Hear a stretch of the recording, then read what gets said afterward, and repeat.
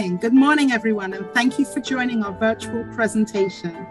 This event is part of the Frank Islam Athenaeum Symposia series. I'm Dr. Fiona Glade from Montgomery College's Germantown campus. I'm the Dean of Communication Studies, English Language for Academic Purposes, and Linguistics. As the curator for the Athenaeum series, and on behalf of Germantown Vice President and Provost Margaret Latimer, I'm honored to welcome you all today as we warmly welcome Congressman Jamie Raskin back to Montgomery College. This distinguished speaker series is made possible through a most generous gift from our donor, who is also joining us today, philanthropist and civic leader, Mr. Frank Islam, and his wife, Ms. Debbie Driesman. A powerful philosophy created by Mr. Islam drives the Athenaeum Symposia. If you conceive it, you believe it, you can achieve it. The Athenaeum series covers a host of topics, including international affairs, social sciences, the humanities, economics, the arts. This year, our lineup explores the theme of advocacy, activism, and public engagement. And in today's presentation, the Congressman will talk about partnerships, polarization, and constitutional patriotism. This promises to be a really exciting contribution to our theme. You can find more information about all our speakers this year by visiting the Montgomery College Athenaeum website and by joining our mailing list. Our presentation today is being recorded and will be available on the website soon. Before we go on, I'd like to take a brief moment to recognize the work of a few great MC folks who have contributed to making this event happen. Ms. Kaylin Wynn, who provides admin support, our Athenaeum Fellows from Germantown, Professor Katima Lee and Professor Amanda Miller. And thanks also to Mr. Stan Jones and Mr. Arkar Kyorwin, our MCTV technology experts. And now, I'm most delighted to introduce to you our esteemed Senior Vice President and Provost, Dr. Sanjay Rai. Thank you, Dean Glades. Good morning, everyone. I'm delighted to welcome all of you to the inaugural Frank Islam Athenaeum Symposia at Montgomery College for the fall 2021 semester. I'm simply honored to introduce Mr. Frank Islam, an entrepreneur, a humanist, a philanthropist, a global citizen, and a great friend to Montgomery College, today for the first Frank Islam Athenaeum Symposia for the fall 2021 semester. This symposia is possible because of Mr. Islam's generosity and support. It has brought speakers like Lily Ledbetter, Arun Gandhi, Mahatma Gandhi's grandson, and many other distinguished civic and business leaders. Our students have greatly benefited from their remarks and interactions with them. For community college students, this is a great learning opportunity. And we thank Mr. Islam for providing this opportunity to our students. Diversity, equity, and inclusion are not merely words for Montgomery College. They are an integral part of our DNA. Our students represent all races, ethnicities, religions, including 170 countries. Today's speaker, Congressman Raskin, is a true champion of equity, inclusion, and freedom for all. Mr. Islam truly represents the American dream, coming from humble beginnings from India as a student, working hard, playing by the rules, and creating a business and information technology firm called the QSS Group, which he sold for $300 million. And now leads the FI Investment Group. He has used this hard-earned money to provide opportunities for his students from Aligarh Muslim University in India to Montgomery College in USA, the United States Peace Institute, and several institutions around the world. He truly embodies the phrase, "To whom much is given, much is expected." He serves on several boards, including the Brookings Institution and the Woodrow Wilson Center National Cabinet, and President Obama appointed him to the Board of Trustees for the John F. Kennedy Center for the Performing Arts. He has established a reputation as a writer, authoring 2 books and blogging for the Huffington Post and the Medium. Among his many awards is the Martin Luther King Jr. Legacy Award for International Service and the Montgomery County Business Hall of Fame.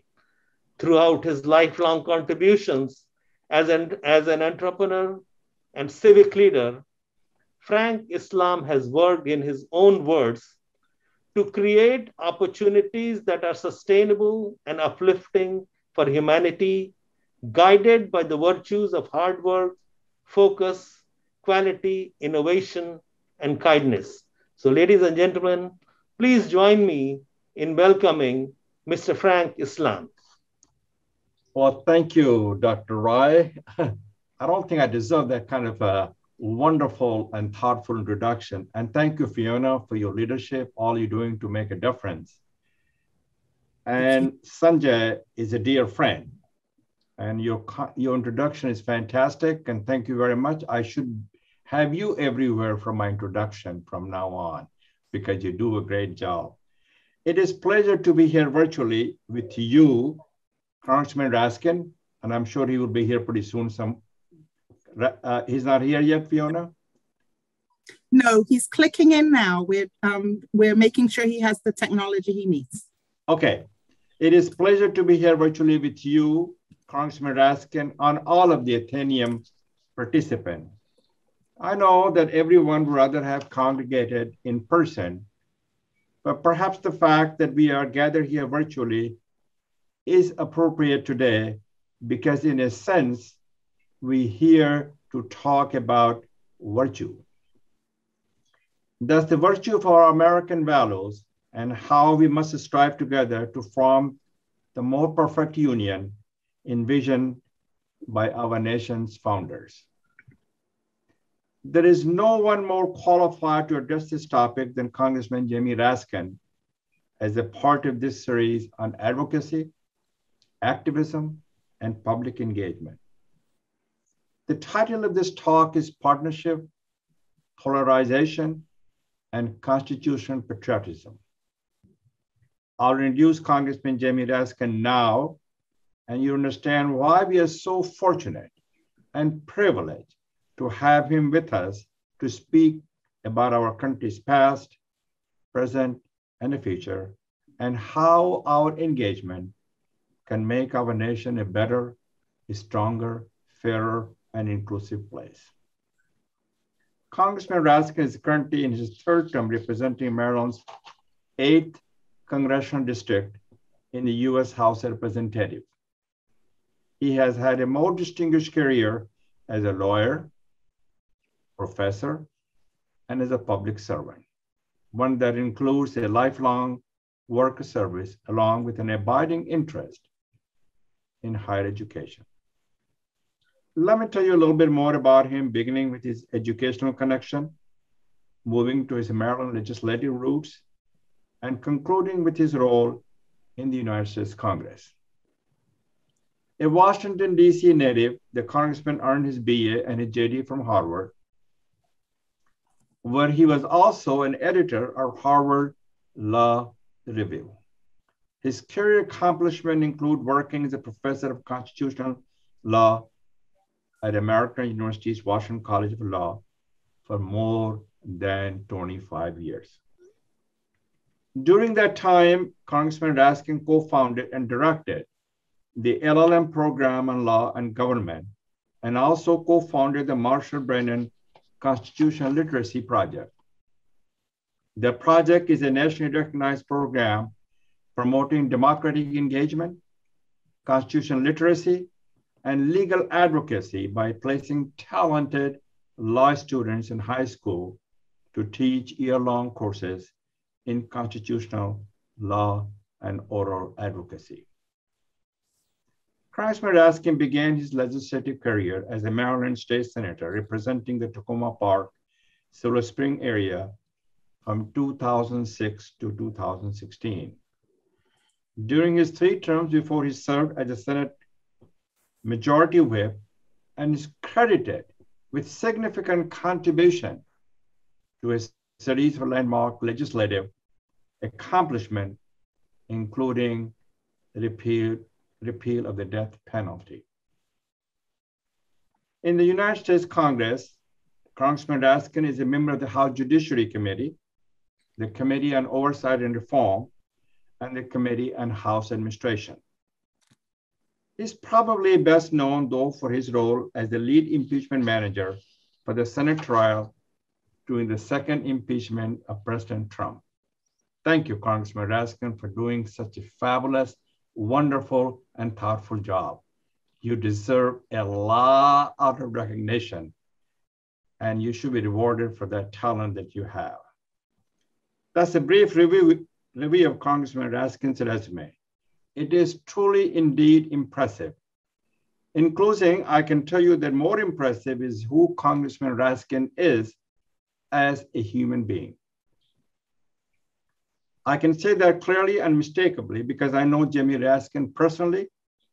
He's a friend of ours, an ally of all who are interested in promoting religious freedom and protecting our democracy. Congressman Raskin presented me with the 3rd Annual Interfaith Leadership Award at the Interfaith Conference of Metropolitan Congress of Washington, D.C.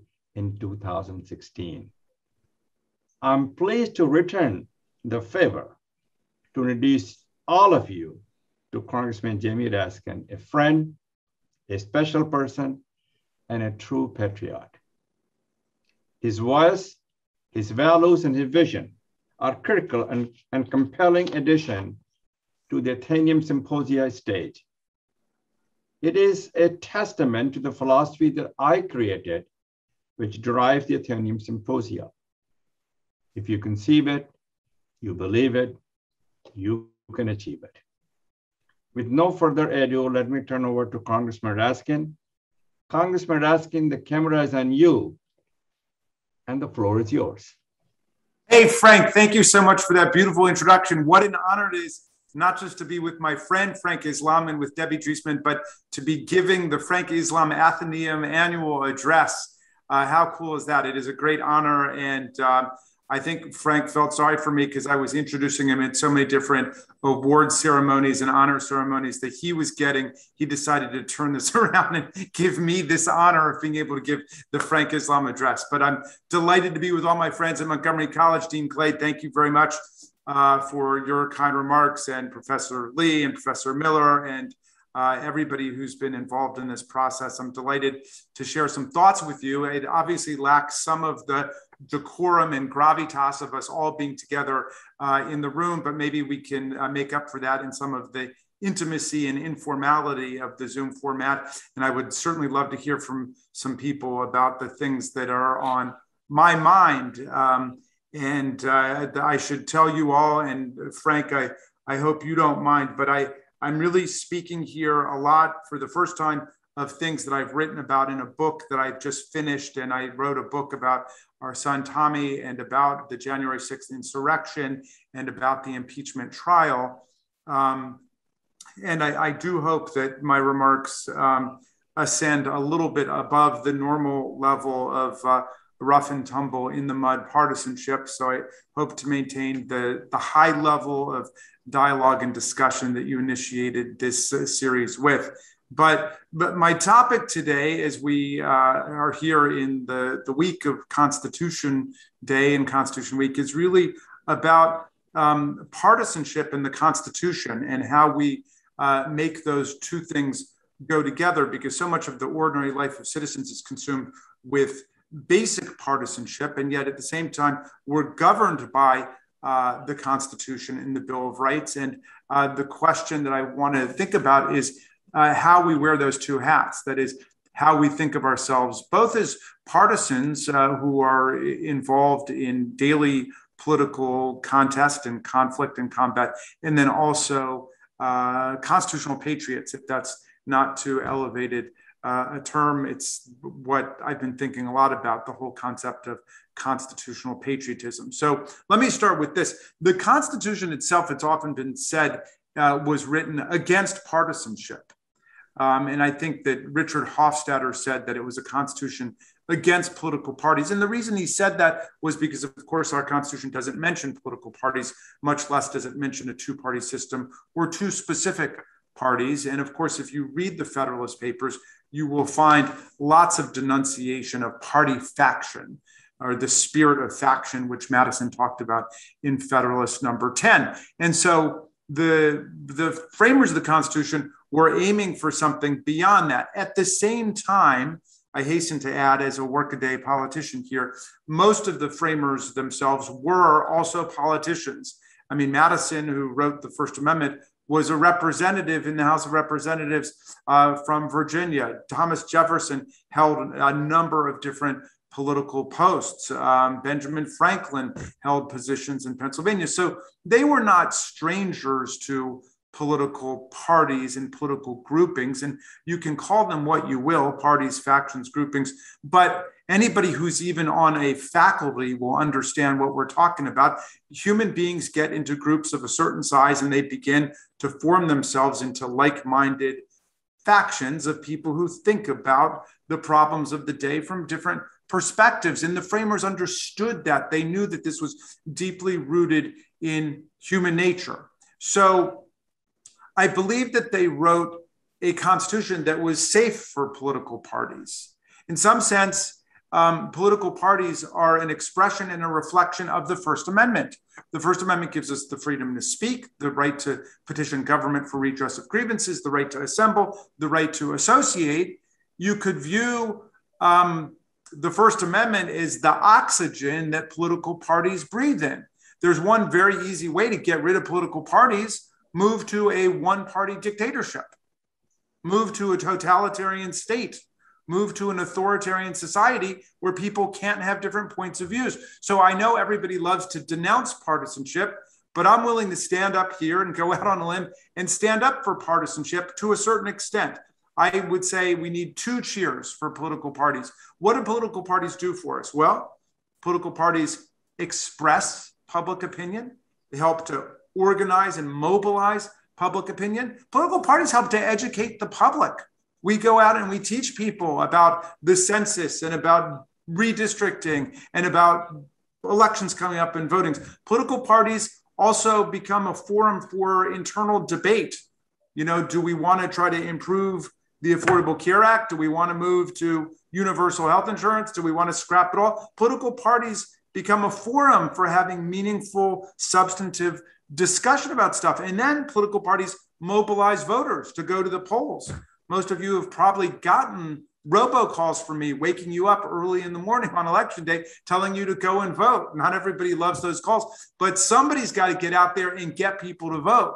The government is not organizing people to vote, but the political parties are doing that. And then I would say, even after the election is over, the political parties help to translate the agendas and the programs that we've talked about during the election season into actual legislative programs and help us to articulate what are the goals and the mandates of particular elections. Okay, so that sounds pretty good. Why do I say 2 cheers and not 3 cheers for political parties? Well, partisanship can get out of control.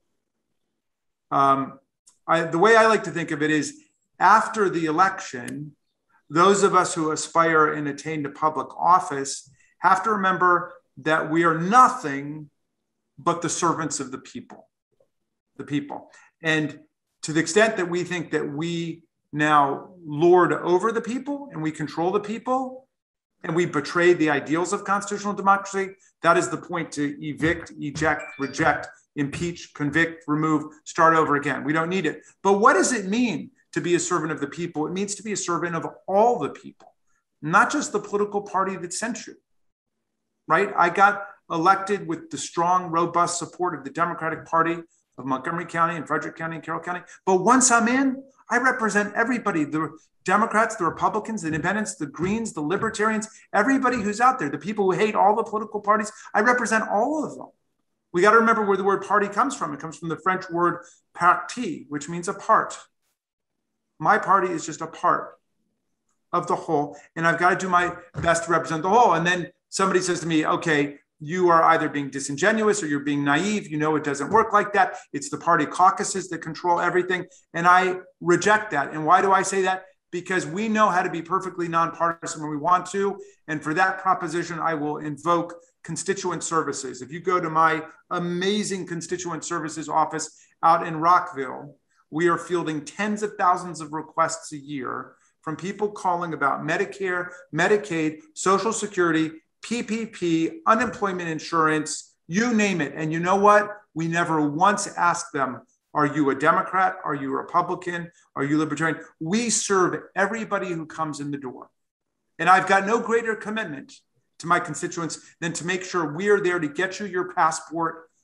If you went to sleep during COVID-19 and forgot to get your passport renewed, as thousands of my constituents did, and we are working through the weekend and overtime to get them a passport. Do you think that we ever ask them what their party registration is or anything like that? We do not. We know how to be nonpartisan, and that's why I was so disappointed in the trial that ended on February 13th, 2021, and began on February 9th.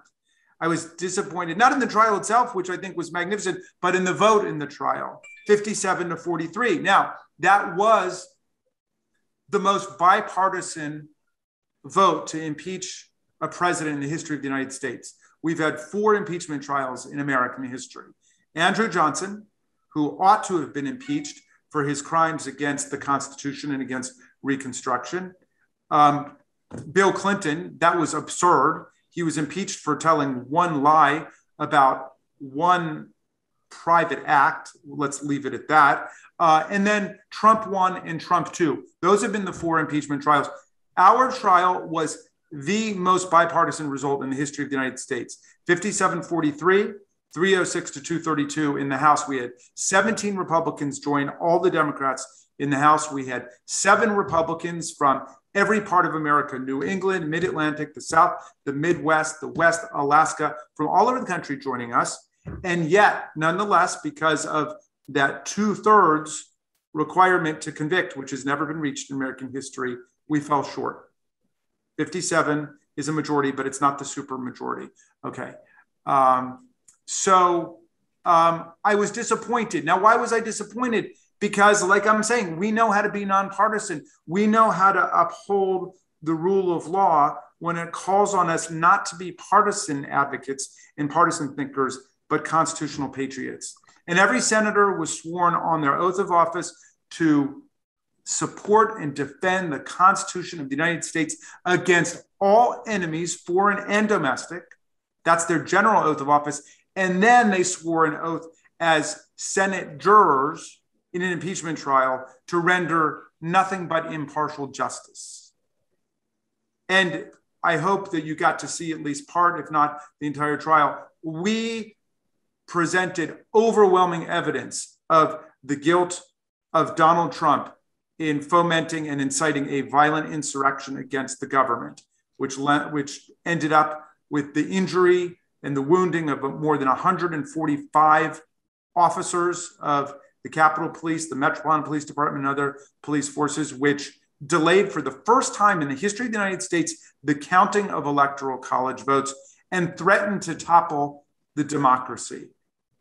As Donald Trump worked to try to coerce Mike Pence, whose hanging they were calling for, tried to coerce him into rejecting electoral college votes, again, for the first time in American history, returning electors to Pennsylvania, to Arizona, to Georgia, in order to declare nobody had a majority in the Electoral College, in order to kick the contest into the House of Representatives for a contingent election under the 12th Amendment, which Donald Trump would have won, because there we vote not one member, one vote, we vote one state, one vote, and the GOP controlled 27 states. We had 22. Pennsylvania was divided right down the middle. That was the point of the whole exercise, to kick it into a contingent election. I don't believe that Liz Cheney, the at-large representative from Wyoming, would have cast Wyoming's vote for Donald Trump, but it still would have left him with 26 votes. And at that point, I think the plan to proceed was to declare a state of siege,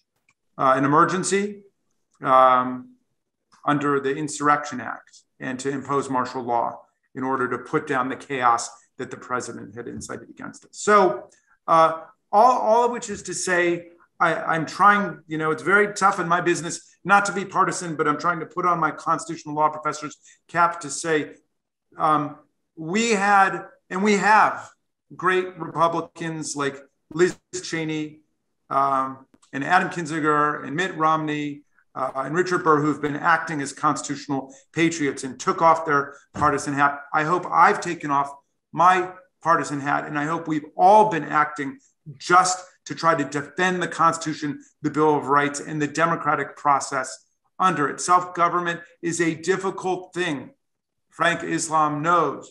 For most of human history, for most of the world, people have lived under dictators and kings and queens and theocrats and kleptocrats and bullies and despots. And we've got a great expanding experiment in democratic self-government going here. And Tocqueville said in Democracy in America that democracy is either always expanding or it's contracting, it's shrinking. And we were in danger of us shrinking and even collapsing on January 6th. And we have to use that as an opportunity to fortify our democracy, strengthen our democratic institutions, and move democracy forward. So we've got millions of Americans who are not voting or not represented in Puerto Rico, in Washington, D.C., former prisoners around the country. We've got a lot of work to do. The Electoral College now is not just an undemocratic instrument that has given us 5 different popular vote losers in American history as Electoral College winners. And it's not an institution that just marginalizes the vast majority of the country, as the whole contest comes down to a handful of swing states before it even begins. Everybody knows you got a campaign in Wisconsin and Michigan and Pennsylvania and Florida, but what about the rest of America?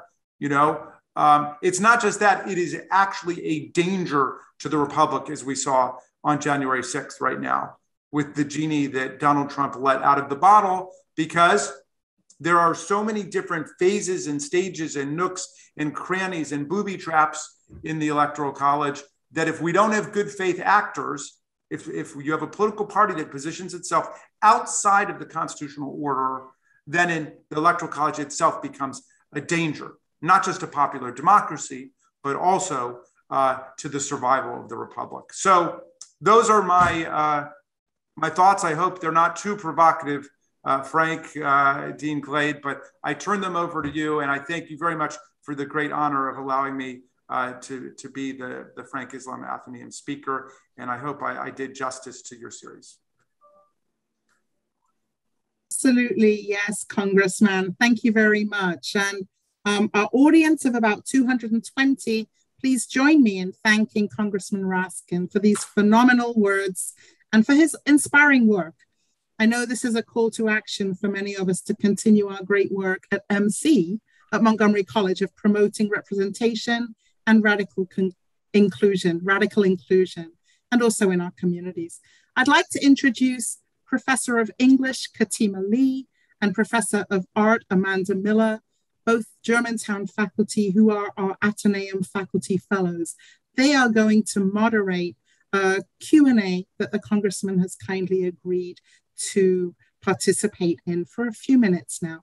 Please post your questions either to the chat or to the Q&A section. Amanda and Katima, go ahead. When you are addressing an issue that's already thought of as a partisan issue, how do you speak with someone who already has their mind made up, or maybe even has a different concept of what the facts are? How do you make that a productive conversation? Well, what an awesome question, Amanda. Thank you for that. Well, let's start with this. I mean, I always start with the assumption that I've got something to learn from my colleagues or from citizens who disagree with me. So I want to hear where they're coming from. And oftentimes I do learn stuff, and I'm willing to change my opinion. But I think you said the crucial word, which is facts. You know, our Constitution is an Enlightenment Constitution. Our Constitution, written by people like Ben Franklin and Thomas Jefferson and John Adams and James Madison, these were men of science. And they, you know, what was the great breakthrough of our Constitution? I mean, the separation of powers had appeared before, you know, Montesquieu had written about that. So we did do a good job with the separation of powers, but the really great breakthrough was the separation of church and state. The earth had seen nothing like that before. Our framers were rebelling against centuries of theocracy and religious wars in Europe, which were every bit as brutal as the wars between the Shia and the Sunni in the Muslim world today. And the Holy Inquisition and the Crusades and the witchcraft trials, right? They were rebelling against all that. And they said, look, we're going to make religious faith a matter of private concern. You can worship however you want, free exercise of religion. And in order to protect your free exercise, we can go further and say that government shall establish no religion at all. Government's got to stay out of it. And so what is the realm of government? It's the promotion of the public welfare. Right? What's at the beginning in the preamble of our Constitution? We the people, in order to form a more perfect union, establish justice, ensure domestic tranquility, provide for the common defense, promote the general welfare, and secure to ourselves and our posterity the blessings of liberty. Excuse me. Do hereby ordain the Constitution of the United States. Okay, so what does that mean? It means that when we get together in public, we're not fighting about religious issues. We're not fighting about how many gods there are and how to pray to God and compelling infidels to worship the way we worship and all that. All that's gone. That's off the table. Now we can work on transportation. We can work on climate change. We can work on reversing carbon emissions, right? We can deal with the practical problems of humanity. So that goes to facts. Now, I guess what's implicit in your question, Professor Miller, is that we do have a kind of politics today which is divorced from facts. And the internet has facilitated the ability of people to, quote, have their own facts or develop a counter reality, which is why I asked my staff to order for me every book that has ever been published about religious cults and how to get people out of religious cults and how to deprogram. And what they say is you have to show concern for people. You have to show affection for them so they remember, because, you know, people who get into those cults, whether it's a religious cult or a political cult, they're not particularly treated well. They feel like they're in a group, like they're in a mob, like on January 6th, like, well, there's people like me, but it's not like, you know, you fall over, you get trampled the way people were trampled on January 6th. It wasn't like they showed a lot of concern for the other people there in the crowd. We've got to show concern and affection for our fellow citizens. And then we have to be absolutely adamant about insisting on the facts. Thank you. Hello, Congressman Raskin. I'm going to read a question verbatim from Sullivan Voss. Congressman Raskin, you are one of the people I hold up in rebuttal when others express their discontent with politicians as a group. You spoke about good faith actors. My question is how we proceed in facing many who seem to be acting in bad faith.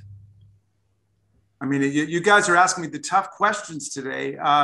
You know, I do believe that our Constitution presumes good faith in people, you know, that people will read the Constitution and absorb its values and the spirit of it. And it's not easy.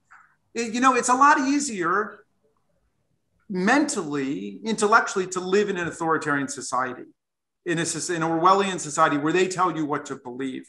I mean, we live in a liberal democratic society where you've got to think for yourself.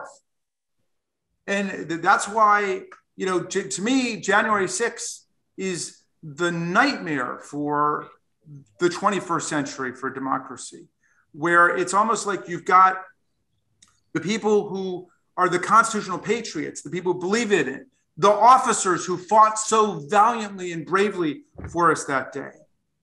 and the people who are trying to go forward with the counting of the Electoral College votes and defend the majority in the presidential election against every manner of cult that's out there, the Oath Keepers, the Three Presenters, the Proud Boys, right? And in the final analysis, there will be a showdown between all of the cults, all the mind control entities against people who are willing to stand up for science, reason, the Enlightenment, democracy. That's where we are. So here's the good news. I believe that the vast majority of the country are in the constitutional patriot category, are in the honest partisan constitutional patriot category. But we got to tease people out and say, we need as much fervent action, as much belief in strength on the side of the Constitution as we're getting from the people attacking it. We need as many people standing up for what science has produced for us in COVID-19 as we have people trying to denounce the vaccine and denounce the masking, right? We need as many people out there fighting to do the right thing on climate change, which is the overhanging civilizational emergency of our time, as we have people out there pretending like climate change doesn't exist. So, all of which is to say, I don't want the people who are believers in science and morality and the Constitution, just because you are pluralistically minded or liberally minded, to have any less passion about what we're doing than the people who want to tear everything down. That's the bottom line. Thank you. I have a question that I'm going to read from John. Senator Joe Manchin seems poised to frustrate President Biden's plans to wean the country off fossil fuels, which is essential to combat climate change. Can anything be done to prevent one powerful member of Congress from impeding the promotion of the public welfare? Well, awesome question. Another great question. Thank you so much for that. There's a great book by Jared Diamond called Collapse. And he looks at, well, what is the key to the collapse of different civilizations? And basically he says, when there is an exhaustion of natural resources where we just run it into the ground to our own detriment, and when you let a small group within the whole society dictate the political agenda. Well, that's exactly where we are with the carbon industries. We have, we're all implicated in it because obviously we've benefited from it. But at this point, the carbon industries are a threat to the future of humanity. And we can't fool around with that. And so there are a lot of people who've gotten a lot of wealth and a lot of power through the greenhouse gas emitting technologies. And they're using that power in a way to perpetuate a dangerous technology when we need to be moving to all of the renewable stuff, wind and solar and all of the new technologies. They're going to save us. I mean, it's a dramatic thing. I saw that article also this morning in the newspaper about Senator Manchin and how he's, politically and personally invested in coal and so on. And all I can say is that in the past, when we've reached these crisis moments, this is what democracy is about, because all of us see things through our own eyes and our own experience. And I hope that all of his colleagues can prevail upon him. And the president of the United States, who is such an important and powerful actor at this moment in history, can prevail upon him to move forward, not just on that issue, but on the voting rights and democracy issue, which is so central, which we're working on gun safety. It's so central and so pivotal. But I agree with you. We've got to make sure that everybody is acting in unison. A lot of what I'm doing now, it's surprising to me because, when I was a young man, and I was a young man at one point, I was always the most liberal person in the room. I was the most progressive person in the room. Now I'm like the middle-aged, more conservative white guy in the room. But I'm just trying to keep everybody together. We've got to maintain, the center's got to hold, and we can't let things go too far to the right, and we can't let things go too far to the left, because we got to keep everybody together to keep things moving forward. That is the challenge of democratic government, can you keep consensus going without everything blowing up into a million pieces? And we've got to do it because the issues are just so overwhelming and important right now. Thank you.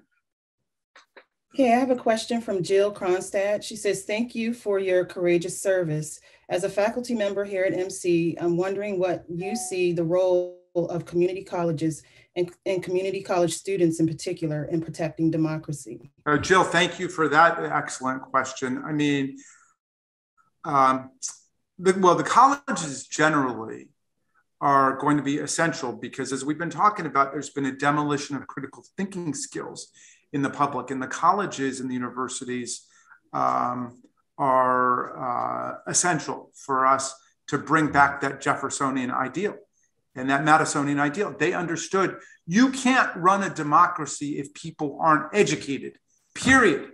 You can run a dictatorship just great on that basis. You can have a monarchy just great on that basis. The rulers don't want people educated in those kinds of societies. In democratic society, we need people to be educated, or we're going to collapse back into some other form of government that we don't want. The community colleges are absolutely central to the process because they're educating a lot more of the people, and they're doing a great job. I mean, here in Montgomery County, I think 50% of the kids that we graduate from MCPS are going to Montgomery College, which is both a gateway to University of Maryland and other schools, but also, to other kinds of opportunity. I mean, I love Montgomery College and Frederick Community College and Carroll. I can't say enough about what these colleges are doing in terms of introducing critical thinking with literature and arts and music, but also the technical and scientific skills that young people need to deal with today's economy so they can become great, fantastic business successes like Frank Islam. But notice Frank Islam became a great business and scientific success, but he spent so much of his time in politics and in government and doing public service. Why? He could be off just whatever, playing tennis or just making another $1 billion or whatever on science, but he understands how critical it is to reinvest in the community, because a democracy is based on live intelligence of the people.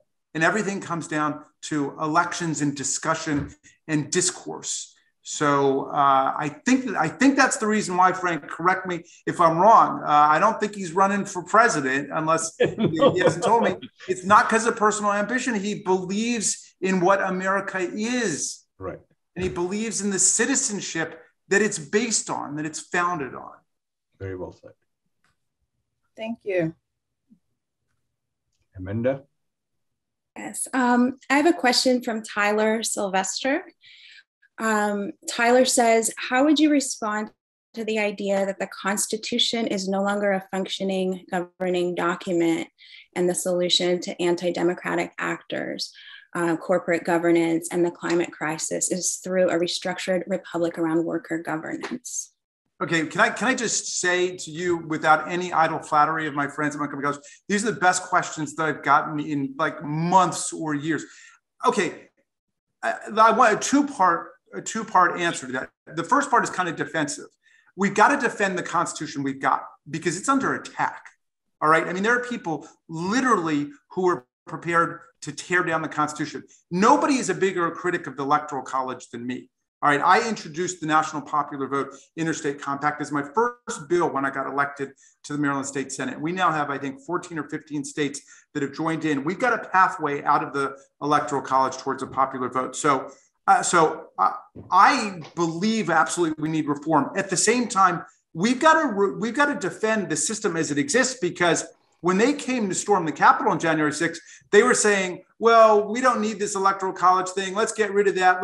I'm like, wait a second. Those are the rules. We're going to stick by the rules as they exist. Now, if we want to reform the Electoral College, we should. Let's use the rule of law to do that. So I guess that would be my general answer to you. Yeah, our Constitution is a living document because the people make changes to it. We've had 17 amendments since the Bill of Rights. The vast majority of those amendments are all about expanding democracy, deepening the meaning of democracy, extending the right to vote, right? The 15th Amendment, no race discrimination in voting. The 17th Amendment, we're going to shift from state legislatures choosing senators to the people. 19th Amendment doubled the franchise by extending the right to vote to women. 23rd Amendment, give the right to vote in presidential elections to people in DC. 24th Amendment, get rid of poll taxes in federal elections. 26th Amendment, lower the voting age to 18. You see, there's a trajectory here.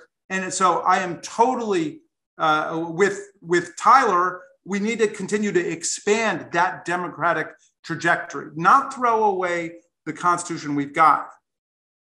You know, perish the thought, because you know there are people ready to impose a dictatorship the minute we're not governed by the Constitution anymore, but keep the trajectory of democratic growth going. That's why I'm with my friends in DC on statehood for DC, 3.5 million American citizens in Puerto Rico who are not represented. Let's get them statehood. Let's keep democracy moving. Let's keep improving the Constitution, but let's defend what we got to.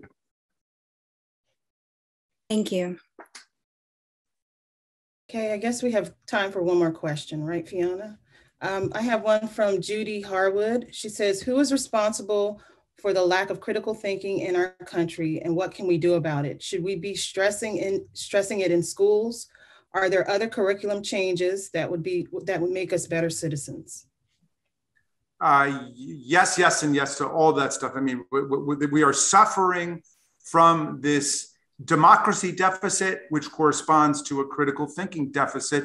And some of it is the withdrawal of civics and constitutional literacy from the schools. You know, I wrote a book for high school kids for this reason called We the Students, which is a collection of all the Supreme Court decisions that affect kids in public schools, like locker searches, drug testing, censorship of newspapers and yearbooks, the desegregation cases, Title IX. So I'm absolutely for that. But look, I think we've got to be honest with ourselves. In some sense, we're a victim of our own technological success. I mean, we've got the internet is an amazing breakthrough technology, which can be used for so much good to put, you know, the knowledge of the world at everybody's fingertips. That's remarkable. But as we've talked about, it's also become a huge disseminator and circulator of mythology and lies and fake news.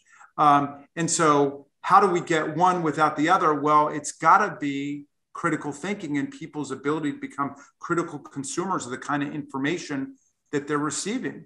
I mean, I am actually convinced, and I, you know, people always accuse me of being, you know, a rose-colored glasses person optimist, but I am convinced that a lot of the people who stormed the Capitol and laid siege to Congress really believed that the election was being stolen. I mean, the people who were controlling the action, they knew it was nonsense, or forgive me, Frank, as Attorney General Barr put it, BS. He knew that all the president's arguments were BS. That's William Barr speaking, all right? It was rejected in 62 different federal and state court decisions. But I think a lot of the people who came in and were threatening people's lives and saying, hang Mike Pence and where's Nancy? They really thought the election was being stolen. So how do we deal with that problem about like these parallel universes with different knowledge databases? That is the critical question. But a lot of it does go to raising educated citizens and consumers of information online. You've got to be able to understand how to manipulate all the different websites and what's coming at you, and to distinguish what's true and what's false. And so thank God for Montgomery College and colleges and universities across the country for doing that. We've got to build that up. But still, the majority of Americans don't get to go to college, right? So we've got to deal with that problem as well. And our founders also had a healthy respect for people who didn't do that kind of conventional learning, but we've got to make the facts available for everybody so everybody can be civically competent moving forward. So I don't have all the answers there, but I'm doing whatever I can in terms of educating young people. You know, I raise a lot of money to run for office. It's an expensive proposition, but I don't spend any of it on pollsters, TV, radio, you know, none of the ego stuff. We put the money into either other candidates who need help, but mostly into Democracy Summer, which is the project I've got to educate young people on how to become civic activists. And to understand the history of political change in the country, and then to go out, register other people to vote. I don't think anybody should graduate from college without having registered at least one other person to vote. That's a great thing. You're going to change that person's life, and you can do it. And then a lot of people are like, wow, that was amazing. I'm going to register 10 people to vote or 100 people. That's not a government responsibility in the United States of America, unlike a lot of democratic countries. So we need people to go out and register people to vote of any political party. They get to choose how they want to register, but get them registered to vote, and start a conversation about what it means to be involved in politics. Politics isn't everything. There's a lot of things that people can do in life. I mean, if you look at Frank and Debbie, they're involved with the arts, they're involved with theater, drama, there's great things to do. But politics is important in a democratic society. It's a responsibility, it's an obligation all of us have. Thank you. It looks like I'm being paged to go to the Rules Committee, it looks like. Fiona, you want to close the conversation? Yes, I will. Thank you, Frank. I see that our time has come to a close. So kindly join me once again in thanking our donor, Mr. Islam, and in thanking Congressman Raskin for spending time with the Montgomery College community today. Thanks to all of you, too, for your great comments in chat and for your questions. As the Congressman noted, that's what helps this important conversation continue, what helps keep democracy moving. And I'm sending love and thanks to all my friends in the chat room. I'd sit here and try to respond to everybody, but I gotta go to Rules Committee. Frank and Debbie, thank you for your citizenship and your passionate commitment and your generosity. And thank you, Montgomery College, the faculty, the staff, Dean Glade and Professor Lee, Professor Miller, for everything you guys do. Thank you, Congressman. Thank you very much, Congressman. Good to see you. Thank you, everyone. Good morning. We'll see you next time.